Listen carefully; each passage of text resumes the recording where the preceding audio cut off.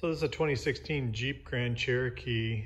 I was having air suspension issues, and what would happen is the vehicle would not lower, but it seems like it would raise. When it raised, I couldn't get it to come back down. So I went through a lot of checks and things and tried to figure out what was going on, and it wasn't very easy to do. So I thought I would at least let people know if they have this problem, that here's things I did and here's what I did to fix it. But as you can see, I mean, I have the car sitting down in park mode, so it's low, but the problem I did not have a problem with the airbags leaking and it dropping. I had a problem with it staying up. So I have a video here of changing a valve system out, and I'm going to talk about that now. So here's the valve that I ended up replacing, thinking this was the problem. These are, you'll see when I do the video that these are like the rear and these two are the front. This one's the pressure. This one is kind of like an outside air type one. It's not a pressure at all. So either it's a release or an intake, just in case. And you can see that it's controlled here by this plug. This is what, you know, holds the pressure to each bag. And so there's like solenoids in here, and these come out, and then there's a little collar in there, and that collar you slide on the line, and then you slide this on line, slide that on line, and then you tighten it in here and it crimps on the line.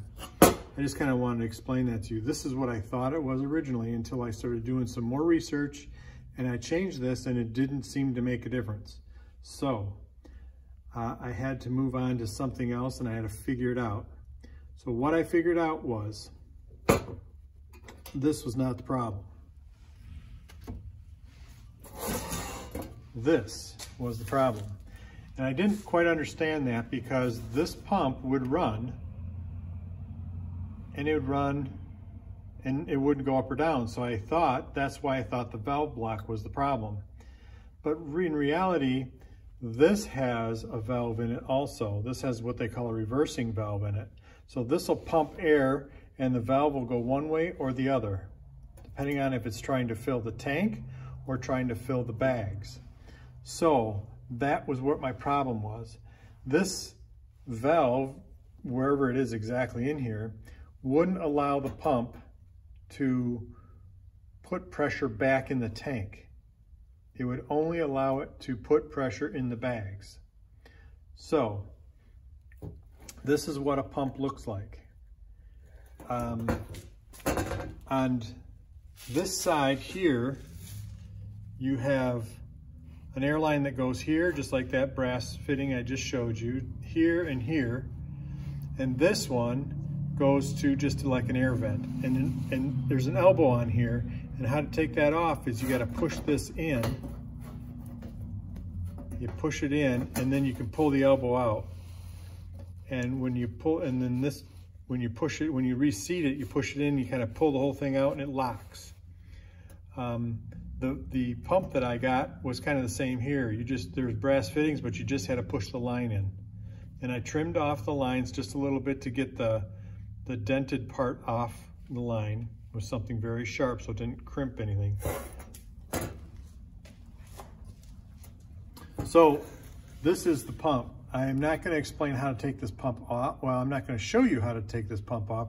I'm going to explain it because I've already gone through it.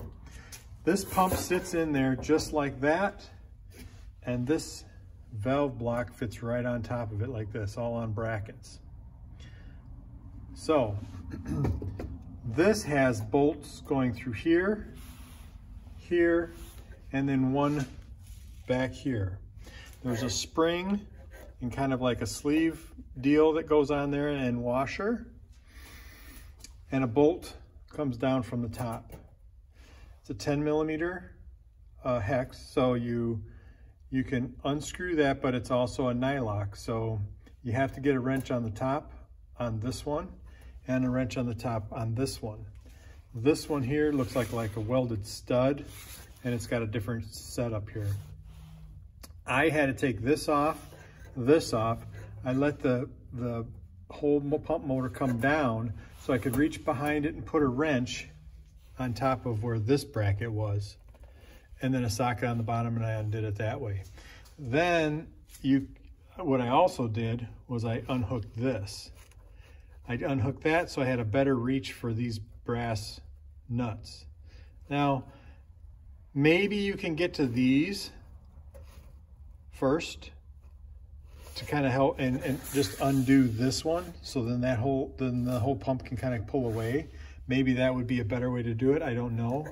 I didn't do it that way. I took this down and then I took this off out of the way, and then I got to these fittings and unscrewed them and got those out.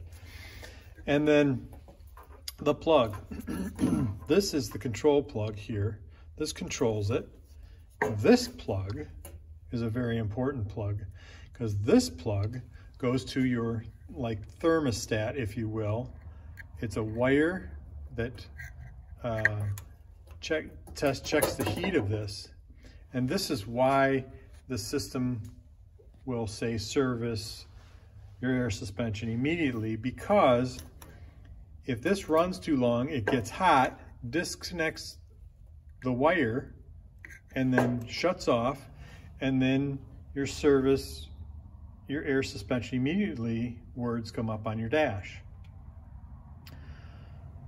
So if the pump doesn't run, that warning will come up. If it runs too long, that warning will come up. So if you lose an airbag and the airbag goes down and your pump is trying to pump that up and it's not having any luck there, it'll only pump so long, overheat, or at least the thermostat will trip so it doesn't damage the motor and kill the power, and then the warning light comes on.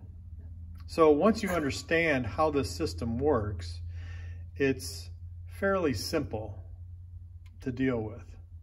So I show a video that I'm on this video of changing this block.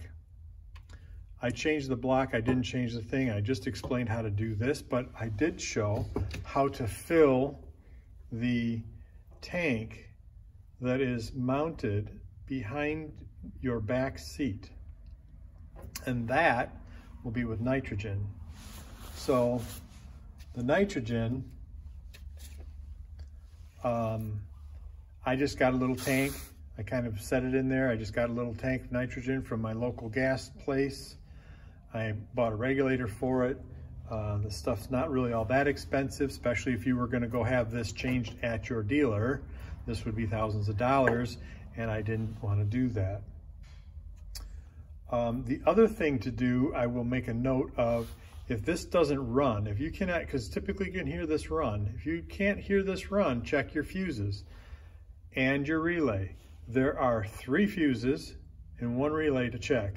So when you open up your fuse box in your engine bay, read down the words and find the fuses. There are 3 fuses and 1 relay. Maybe something like that's bad instead. The other thing that also could be bad is this thermostat wire that goes here. The vehicle's been in an accident, had some frontal damage in that. That wire could be damaged or broken or something like that. These are just some things that you want to just kind of look out for. I haven't found anything that people really talk too much about this, and I just kind of wanted to bring some light to it. Now, I'm not an expert at this. I'm just trying to give you the best I can give you. There might be some people out there that say something a little different, but generally speaking, this is the way it all works. So again, mine was a problem with lowering the vehicle. Like, for example, it would be stuck in off-road 1 or maybe off-road 2, and I couldn't get the vehicle to come down. So I had a scanner put on the vehicle, checked, and it said a valve problem. Well, we have a couple valves here and the valve block. So I didn't know which direction to go, so I took the valve block first. The other thing that I want to note is at this point in time in 2023, this pump motor right here at the dealer is going to run you close to $900. I did not do that. I went to a company in Florida and bought a Chrysler rebuilt one, and it's only like $260 some or something like that. The company is called Rebuild Master Tech, and that's in Florida. They didn't sponsor me to say that or anything, but if you're budget minded like myself and you have to keep your vehicle running, I don't want to put coil springs in the vehicle. I want to make sure I still have my air suspension because it's a lot better ride. I did that. So, and they have a limited lifetime warranty. So I'm not afraid of it, and it's all Chrysler parts. That's the important part. You don't have some cheap knockoff Chinese something or others. You actually have the Chrysler parts. So that is that. I will get into the video and then I'll show the vehicle working.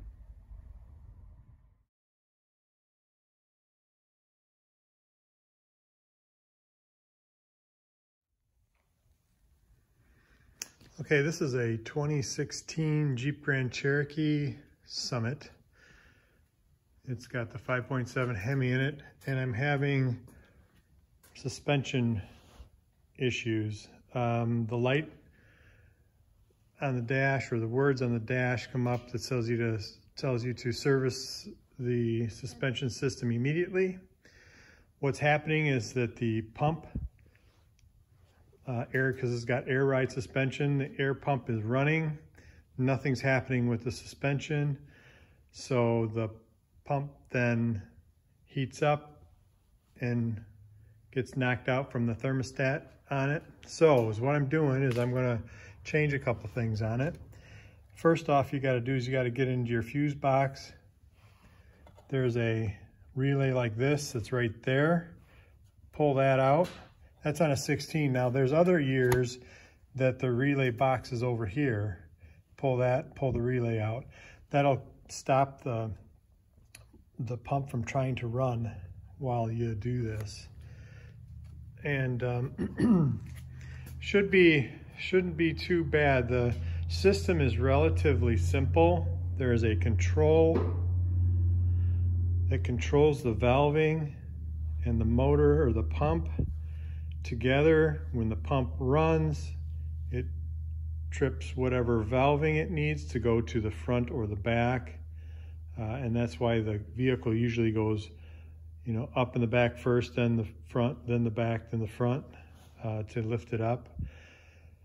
It's pretty simple. I mean, then the airbags and the airline. So there's only so many things that can happen. Now, the problem I'm having is that the Jeep does not go down. I don't know if it did go up, but then I couldn't get it to come down. So I got it to come down eventually, and then I just left it. So I know that's not an airbag or a leaky line. It is something to do with the valving or the control of the valving. The pump works. You can hear it run. It runs too long, heats up. The thermostat on the thermostat wire that's on the pump shuts the pump off, and that's when I get my warning. It was only really happening when it was really cold out, so time to start working on it. And the reason I'm viewing this side of the vehicle is because the pump is underneath the front section of this bumper here. And so to get this off, we're going to have to take this inner shield wheel well out back, and the pump is right there. If you jack this up, you can look underneath, you can see the pump. But to work on it, we need to work on it right here. So The one other thing that is in the system, obviously, is these things here, which tell the vehicle where the height is. Those are normally plastic.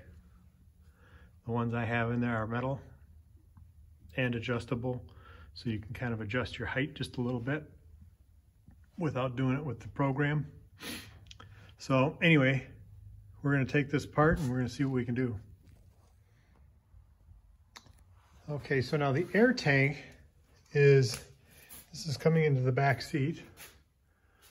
I folded down the back seat on the driver's side, and then this flap comes up and the air tank is right in here. And see, there's the valve. And normally it'd have a cap on it, so I just took that off. And this should be the same as an AC fitting. So you use your AC gauges, and so you can fill this. Now, this system is really full of nitrogen. I do know some people that would, after that, empty the system, they'd just fill this with regular air, which works.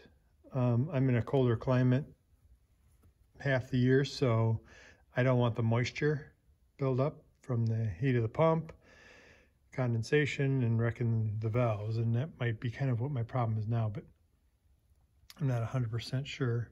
So I'm going to check the pressure in there for right now, so I know, because I know the system works and it's up to where it's supposed to be.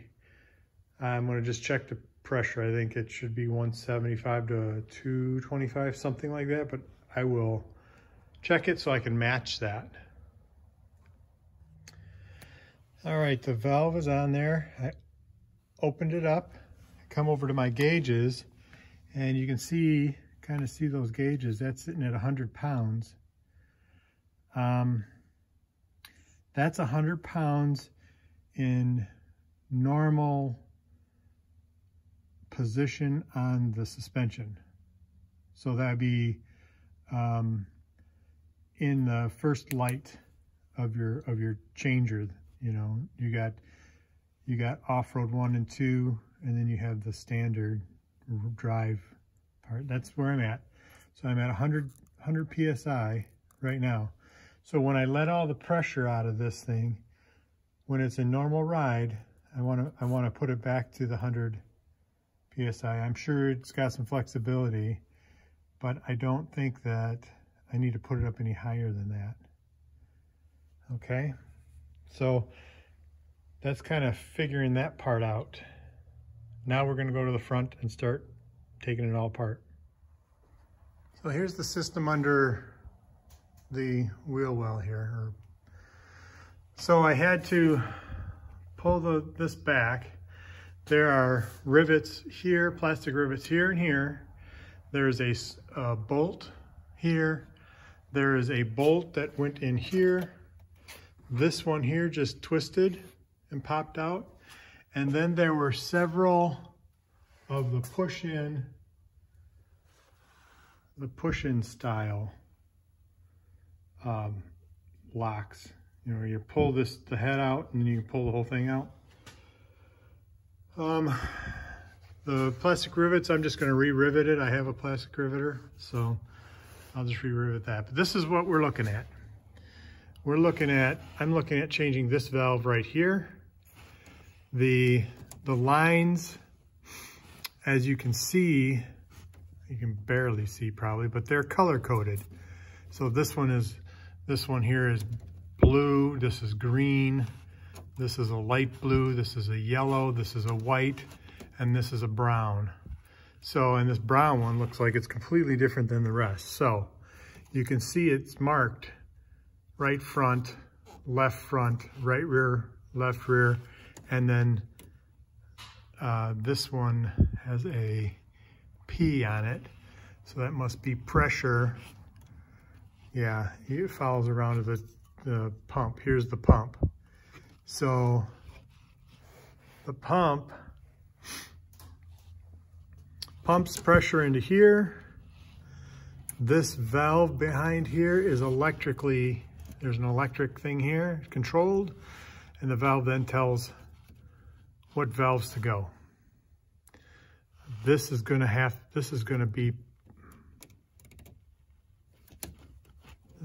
be a vent. Okay, so these systems are closed systems, which means that the pump takes air from the tank to fill the bags and then it takes air from the bags to fill the tank. Doesn't usually take outside air unless it's absolutely necessary, something happens and it needs it. So that's why there's nitrogen in these things. Nitrogen doesn't have the moisture, humidity in there. That's why I'm going to fill it with nitrogen. But meanwhile, I'm going to try to get this valve changed and see what that's all about. So here's the valve. What I had to do was I unscrewed each one. See, there's one there, there's one there, there's a couple here. Unplugged the plug here. There is a grabby thing on the side. You can see it right here. So that grabs into this. You can push this, pull this and push that, and it just popped out. So that's that. That's all it was. And then I just took it and I snuck it right out through here. Came right out. It's not that hard of a deal. The hardest part is probably just unscrewing all your lines. I'm thinking I'm going to use these brass. I'll probably replace this O-ring. The new one has that on it. I'll show you the new one. Here's the new one right here. And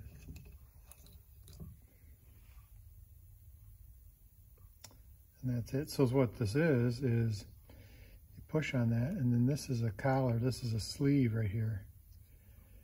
And so when you tighten it down, this crimps on that a little bit. So that's why I probably will just use these that are in here. I'll just change the O-rings. I think that makes the most sense to me. I don't think there's anything wrong with these guys. So, all right, well, I'm going to put the new one in, put it all together, show that, and then we're going to try to start filling. See what happens. So there we go. There's the new one is in. Everything's all color coded. I did end up changing the nuts and stuff. You really need to, after you take the old ones off, you do need to trim just a little bit of the line off where it's all tore up from the last crimp. So after you do that, you can put the new nuts on and everything. The thing of it is, make sure when you cut the line, you have something nice and sharp so it doesn't squish it. You know, it cuts it smooth. So there it is. Now I got to go fill the tank. Little tip. I just pulled this piece out so I didn't have to keep flopping it up, and it just pops up. Just be careful, it just pops up. I took the whole thing off, got it out of my way. Then what my problem was the valve was too close to this piece here, and yeah, it flexes a little bit, but I just couldn't get the nozzle in there because it's just too close. So I started looking around at it, and I grabbed this thing and I pushed it. So I pushed the whole tank that way. So now I have enough room to get this in here. See? And so I'm not going to do it one-handed, but that way you can get to it. That tank slides back and forth a little bit. and it slides back enough that you can get that valve on there for your AC system. So just thought that'd be a good little tip. I'll continue on. So here's my setup. You can see I got the blue line here connected here. The yellow one I connected to itself. The red line here fit to my tank, my nitrogen tank. I just went down and got a nitrogen tank. Nitrogen's not that expensive, so I just got the tank. I figured I'll use it. Maybe I might need it a few times, who knows. Anyway, I turned that on. I turned it on and slowly cranked that, and I watched this gauge here come up. I turned this and I turned this on, so the nitrogen would come through here and then go out here. And you can see this is where the pressure was. It's about 120 psi, and so that filled that tank. That's how that worked. So I wanted a little bit extra in there. I know it was 100 psi when the bags were full, but the bags are empty. So I want to see how this works. Got 120 psi, and I'm gonna kind of plug it in and see what it does. It's all finished up. I got my relay back in here. Get the fuse back in. I did take that out too, even though you didn't have to, the relay. But that's one of the fuses, and then there's a couple other fuses around here too. You have to look and read on here to see where those all are. We're gonna start it up and see how it works.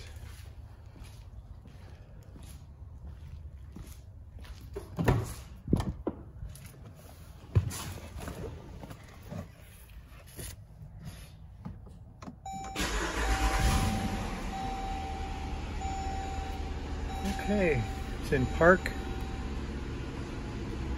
I've kind of tested this out pre-hand, but so there it goes up.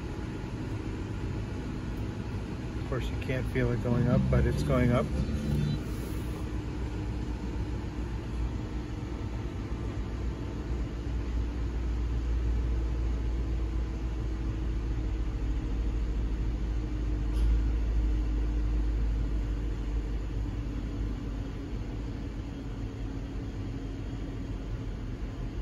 Should be good.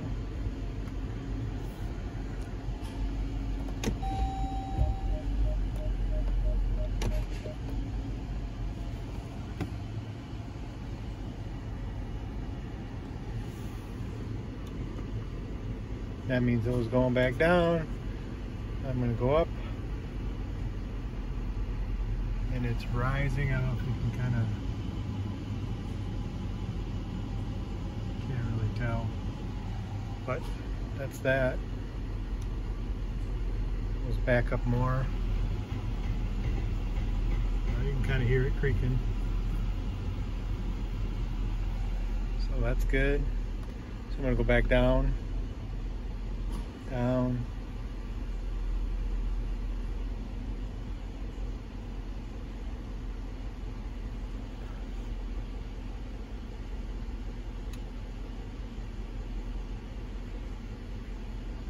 So it is working just fine.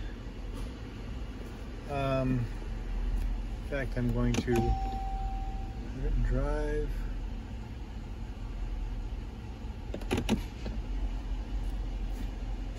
So it'll go all the way down now. So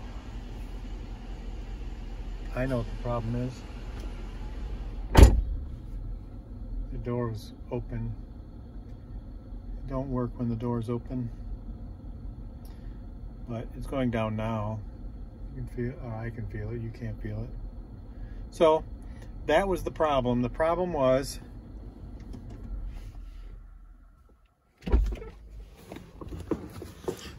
wasn't the valve. The problem was the motor, the pump motor. That's the valve. So there we have it.